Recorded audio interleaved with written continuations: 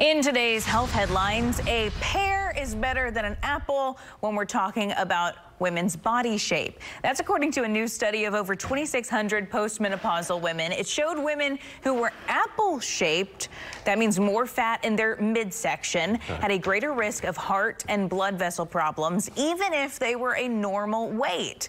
On the other hand, pear-shaped women who stored more fat in their legs and hips area had a lower risk of cardiovascular disease.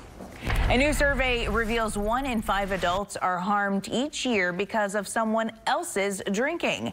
The reported harms ranged from harassment, vandalism, and physical aggression to driving, financial, and family problems.